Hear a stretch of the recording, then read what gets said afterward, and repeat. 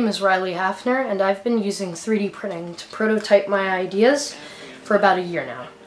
In this video, I'm going to show you a project that I've been working on for a little bit, and it is a lock that I've designed.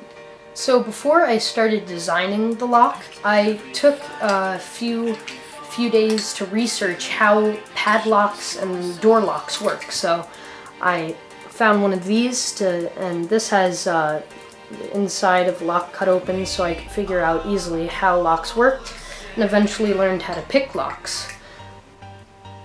I mainly used 123D to design this first prototype, and sadly the barrel wouldn't fit inside the lock, and also the key hole wasn't finished. I ended up modifying it. This was the second prototype of the lock I had. In this one, the barrel actually fit inside and it could spin freely. This I just had to adjust the tolerances for, and I also printed these little caps to keep the barrel from not going through. This one I didn't glue on though, because I wanted to be able to take the barrel out.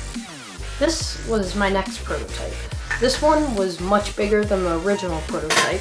It had the caps at the end to keep the barrel from falling out, and the barrel could spin. The only problem with it was that the key wouldn't fit. Did not fit at all. So I had to reprint the barrel. This was my last prototype, and as you can see, the key is already inside. It slides in. I have the new barrel right there, and I also have a cap at the end. So this was my final prototype, and this actually worked. So now I just need to print a smaller version and see if that works. I hope you liked the video, and if you want to check out my channel, it's Extreme 3D, so please check that out, subscribe, and yeah, thanks for watching.